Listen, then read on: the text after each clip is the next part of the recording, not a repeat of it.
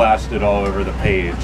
I am in remission from perfectionism, but often think of the crystalline horse I used to ride, traveling far on its back, seeking success and strangers' affirmation.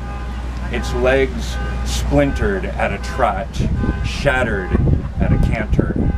Every mistake sent me hurtling to the ground. Still, I lived, envious of scripted, limitless worlds on television and of babies with their rigid, unslouching spines.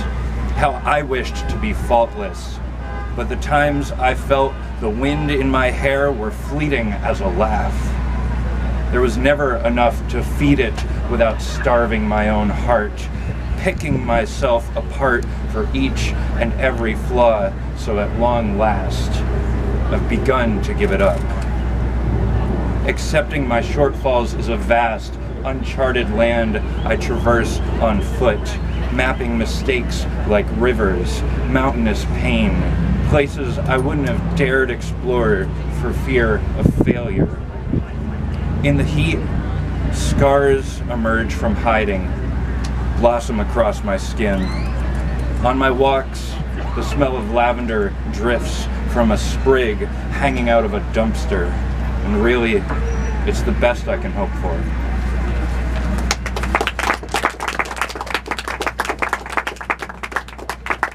Alright, this one's a little mini extended metaphor about depression, everyone's favorite topic in poetry, called Mind Jungle. Conifers grow thick, trap all the sky's moisture in their branches. Compass needles spin and abandon. Behind every third tree, a shadow takes the shape of a man. Cicadas ring out like old light bulbs. The air tastes of dead deer left to rot. I lived there full time, amidst torn up escape routes and hollowed out neighbors. It turned months into dust and left me dreamless. Now it opens its arms to you like a forgotten friend. Travel with care. It has a knife for a tongue.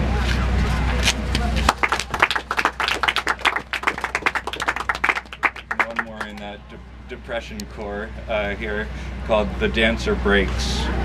And thanks to my dad for reminding me of this poem and the previous one. I said, like, what poems should I read? He dug these up from some archaic collection and said, how about these? And some other ones that I definitely wasn't going to. But this is one I forgot I liked so much. It's called The Dancer Breaks. Her metronomic steps slip out of rhythm. Pirouette muscles quiet, and the earth stops dead in space, propelled by nothing. Her bird frame quivers, a conductor's wand after its song hung suspended in the glassy air, then drops to a ball, a black hole, gravity condensed to a point so potent she engulfs the sun. Her hands command no wind. Her eyes are dark spots in the sky where moons belong. Her hurts an art, a form that transcends all choreography. She trembles and births new galaxies of pain.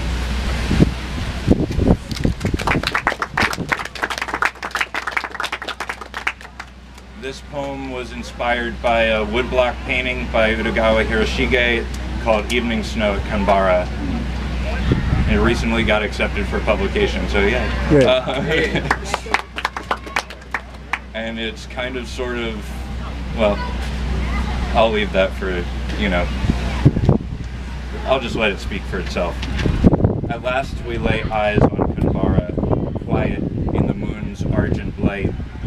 You look to me and I see mountains of snow in your mind, built up over our time on the cold roads. Nothing but winter's white dust moves, wind-blown like brushstrokes on the canvas of this moment. You turn west without another thought. I watch the ground take the shape of your steps. I know a bead of ice trails down your cheek, like it does on mine as I turn east. In spring, you'll sit and watch azaleas bloom. Paradise flycatchers will sing above, and I'll be a world or a dream away under a cherry tree north of Fuji.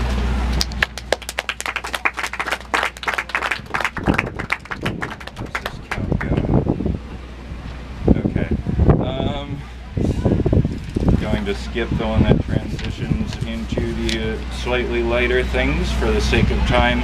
This one just got published in this delicious collection, Savor, Poems for the Tongue, anthology of food-based poems. It's called How to Savor an Avocado. With your hands, cradle its fullness and its weight. Press the ridges of your fingerprints against its small black bumps as it gives itself, but slightly, into your grip. Twist the stem for a green peak within, then halve it. Crescent movement of your knife. Hold the fruit along its newfound seam and repeat your cut for quarters to unfold lotus-like from its tender wooden heart. Pinch the corner of the skin and peel slowly, unsealing an envelope, thumb at rest in the concave of its verdant flesh, 2 fingers arched along its back. Welcome it to your mouth, the secret you repeat upon first hearing until it's part of you. Introduce it to each of your teeth, let it swaddle the enamel before it ever meets your throat. Like desperately good news, swallow slowly, so it will last.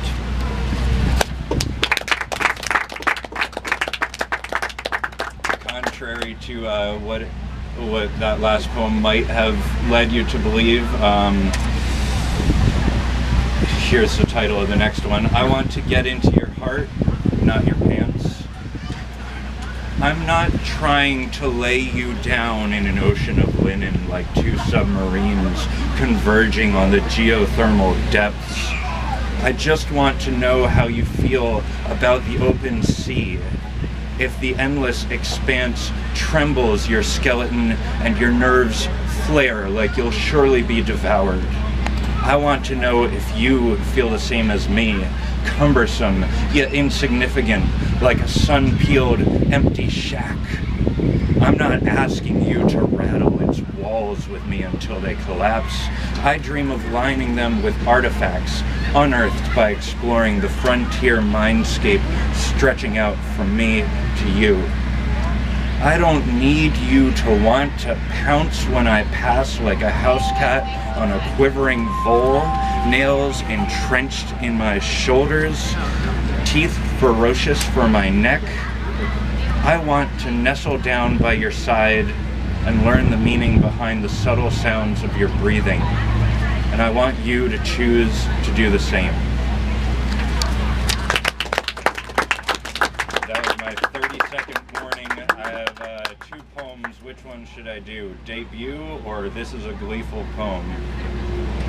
This is a Gleeful poem. All right, that's the way. That's where I've been moving toward. Like I said, moving toward joy. This is a gleeful poem with the smell of manure dimmed and sweetened with familiarity, with a blanket of barnyard kittens too soft for metaphor. Mulberry stains, I was just messing around with a mulberry tree a couple minutes ago, so there we go. Mulberry stains in rivulets across our hands and cheeks, and the cream of fresh milk still wet on our lips. The straw pile holds no hidden pitchfork, and we throw ourselves from the attic through 20 feet of air into its scratchy embrace, then dash back inside, climb as fast as our limbs will take us to the ledge, where we leap again and again and again. Thank you.